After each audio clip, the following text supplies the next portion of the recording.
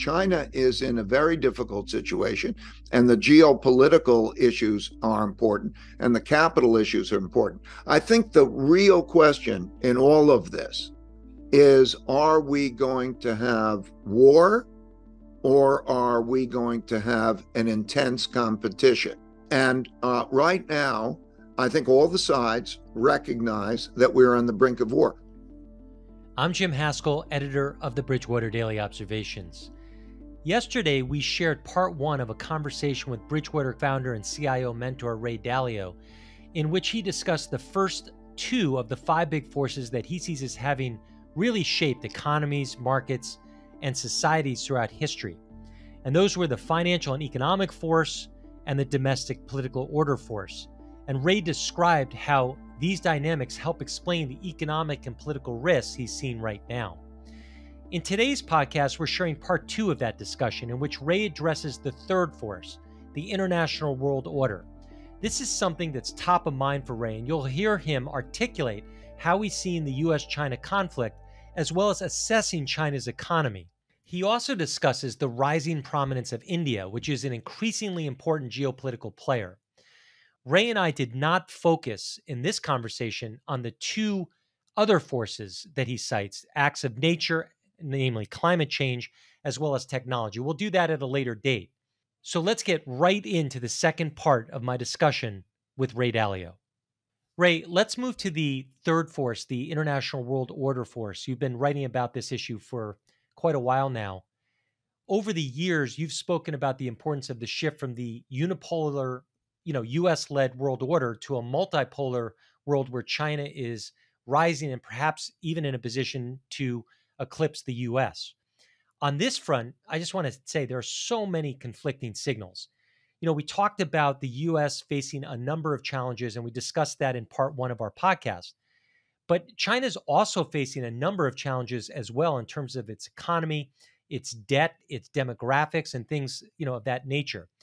So help us disentangle this and give us your thoughts on how you're assessing China and the U.S.-China rivalry more broadly. Yeah, I'll get into China in particular and answer your question. But what you can see is it's like two wrestlers or two boxers.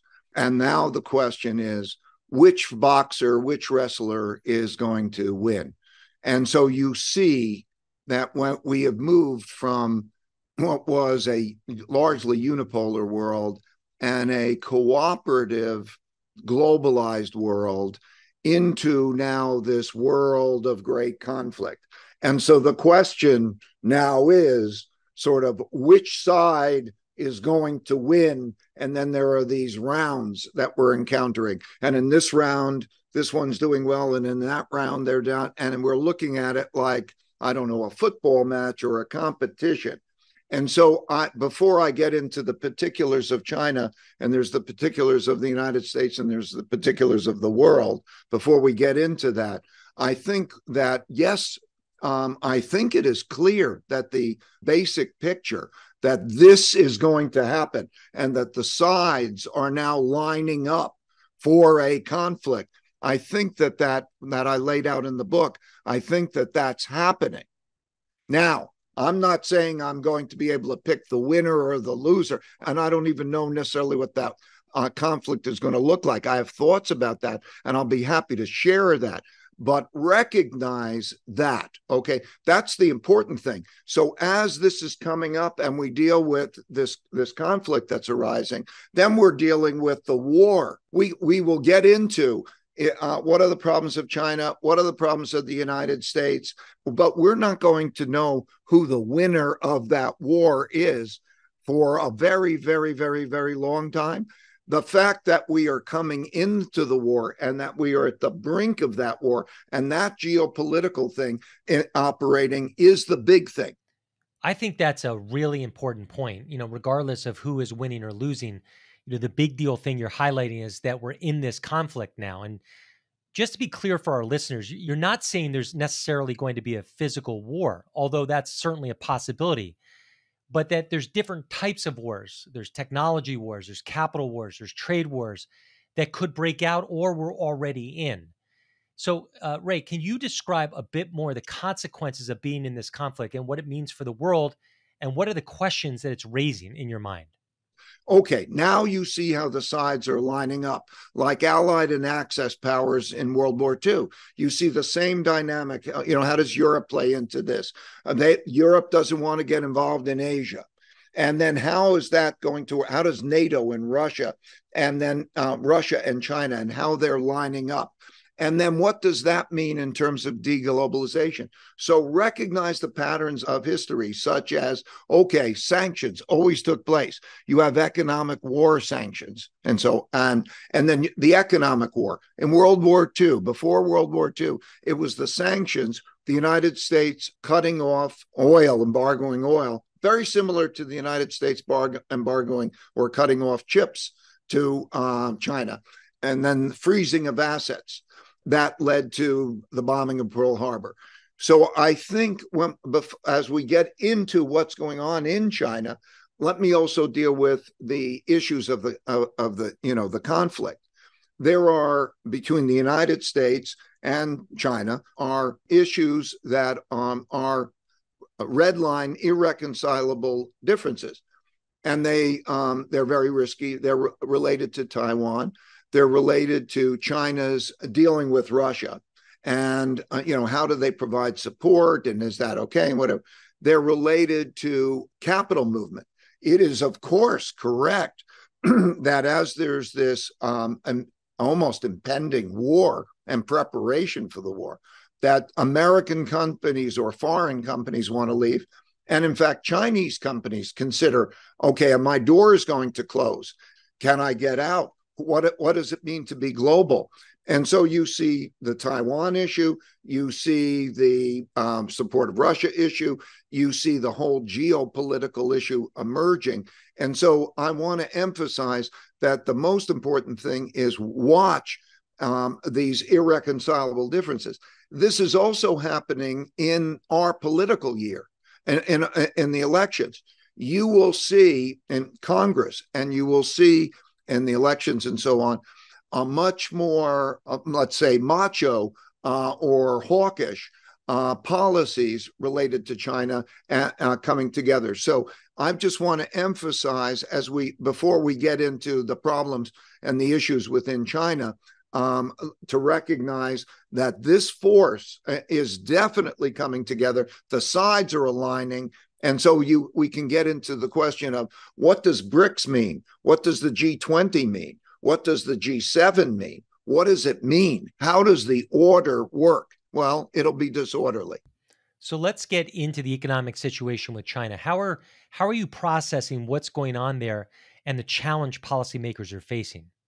I wrote a piece that there were, the major issues in China.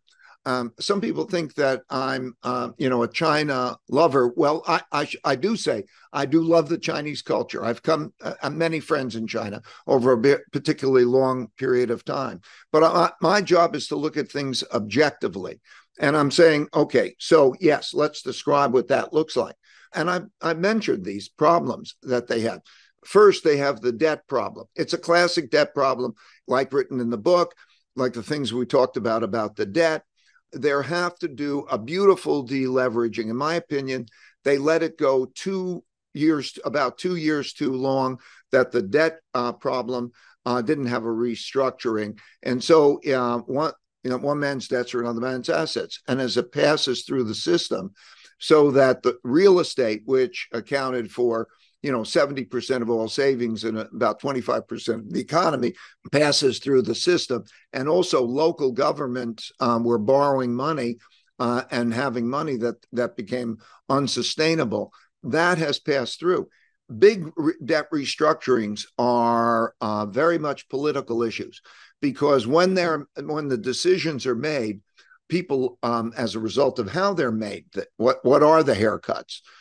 Who receives what? There are big impacts on wealth. So there's a big political issue associated with a debt restructuring. A beautiful deleveraging is still a pretty ugly thing. It's a very difficult thing. It's just done well. But anyway, that went on too long. And then, of course, we have the issue of the geopolitical, the world issue. in other words, what you mentioned.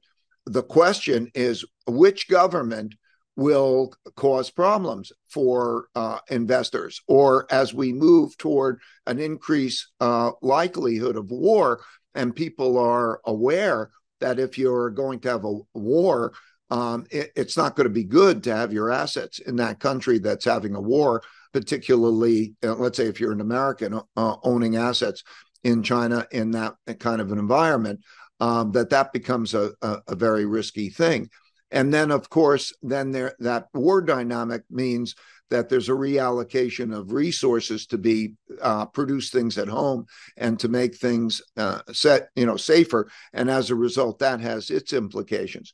So China, yes, China is in a very difficult situation, and the geopolitical issues are important, and the capital issues are important. I think the real question in all of this is, are we going to have war, or are we going to have an intense competition? And right now, I think all the sides recognize that we're on the brink of war. War is a very dangerous thing. And so, and that war can take the form of much more severe sanctions, let's say, economic sanctions and pain.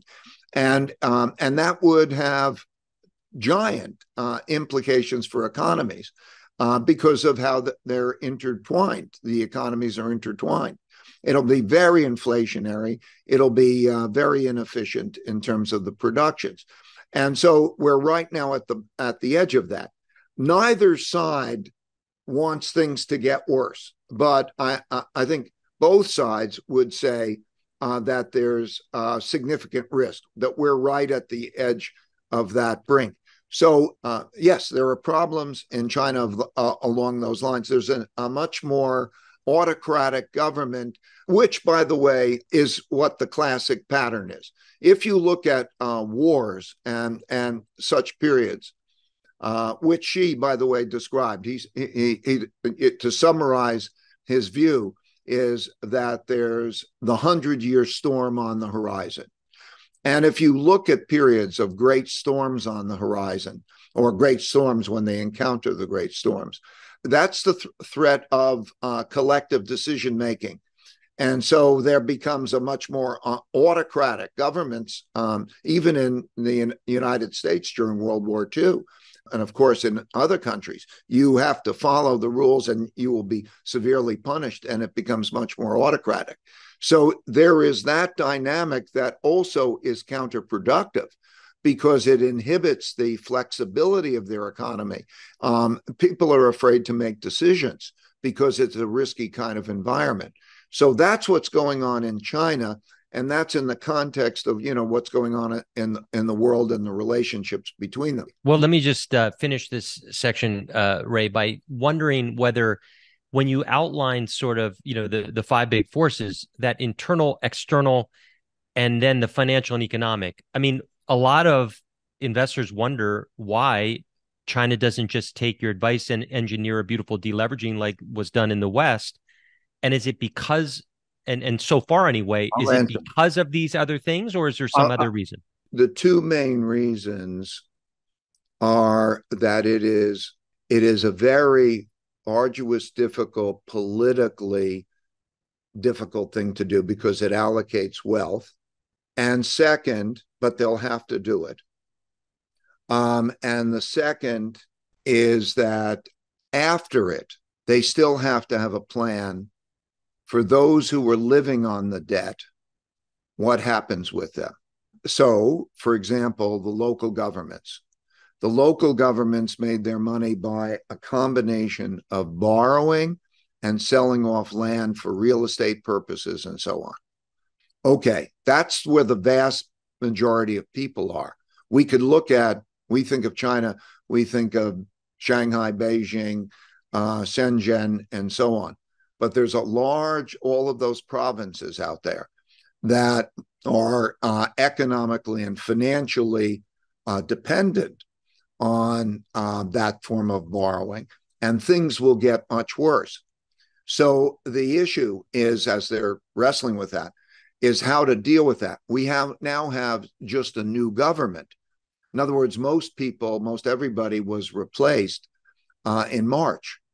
And so the taking on that job and dealing with it is a big job. They will, have to do it, in my opinion. But those are the big impediments. It's a difficult and threatening thing. I should say that the Chinese have an excellent understanding of the cycles because their view of history started in really before 212 BC. 212 BC was when China was united under the Qin dynasty, but even go. And so they see these cycles. There's internal conflict about what to do. A lot of populism, in a sense, exists in China as it does in the United States. And there's that conflict. Then it leads to more autocratic, and it leads down this path. It's almost mechanical as one thing leads to another. So this is a challenging thing for a new administration. It's going to be a very difficult thing. And then, Ray, we've discussed the U.S. and China and their respective sides, but you have also talked in the past about the effects of this conflict on non-aligned states, the ones who aren't really in either camp. How are you thinking about the impact of the U.S.-China big power conflict in regards to those countries? When we look at the United States and its allies and so on lining up, and you look at Russia and China and those allies essentially lining up, there is also a great portion of the world that does not want to be aligned and wants to operate in the middle. And if you look at the history of wars, it's always the non-aligned, those that are neutral during the war that do well. They do better than the winners of the war. The winners of the war still come out of it typically, quite often, with a lot of debt. Great Britain won the war, and it was broke. And so as you look at this, and then you start to see the emergence of India, you see the emergence of the ASEAN countries, you see the renaissance that's taking place in the Middle East, particularly in the Gulf countries, the UAE and Saudi Arabia, in terms of how that is. The elements of the countries in this environment that do well, the three things that determine how well a country does. Is it good financially? In other words, does it have a good income statement and balance sheet, meaning do you earn more than you spend and that you have assets that are more than your liabilities and you're financially sound? The second is your internal conflict. Are you working well together in a healthy, competitive environment to be productive? Or are you at odds in a form of a civil war of sorts, an internal conflict? And are you in an international war of sorts? Those countries that are financially worse off and have internal conflict and a lot of external conflict have problems. Those countries that don't. So when you go around the world in the non-aligned, you can see that there are parts of the world that are flourishing and net benefiting from that, because the others who are almost moving out or go to other places, these places sometimes become talent magnets that people from around the world go, and they have the financial resources and they can flourish and they could be creative. I'm not saying the United States is not a talent magnet. It can be, but it's a different situation. We have a lot of talent here that's extremely inventive. One last thing on the world order force. You've been talking more recently about the rise of India, and India's in a pretty interesting position now because it's got a lot of economic potential. And it's also a very valuable ally from the West perspective against China, but also able to benefit from its relationship with Russia. So considering India's economic potential and geopolitical significance, I'm wondering if you think India has the ingredients to be a major global player and whether investors should be taking an active interest. Approximately 8 years ago, I put together long-term estimates of growth rates based on health indicators. And since then, India had the highest projected economic growth. And all along, I've described India as having a great deal of potential. And India looks to me where China it was when I first went to China in 1984. It is now having reform. It is opening up. It is having reforms, and so Modi to me looks like Deng Xiaoping. In other words, he's come into a place which had an enormous amount of potential. All the indicators, you can review those indicators if you care to, but low per capita debt, a highly educated population that was inexpensive to access, and so on and so forth. The classic indicators, a lot of potential, but they didn't have the reform. And so Modi is a Deng Xiaoping to me in terms of creating that element of reform. And so now as the giants are having their particular challenge, and you have a country with a great deal of economic potential that is not aligned and not going to, it's navigating, you're going to have the emergence of that. So you're seeing, for example, their technological capabilities and other things creating a great opportunity. So that's how India looks to me. Now, they have to develop their capital markets. Well, there are issues. I'm not saying there are issues in India. There are issues in every country. The issues in India for the capital markets is they have to have capital market reform.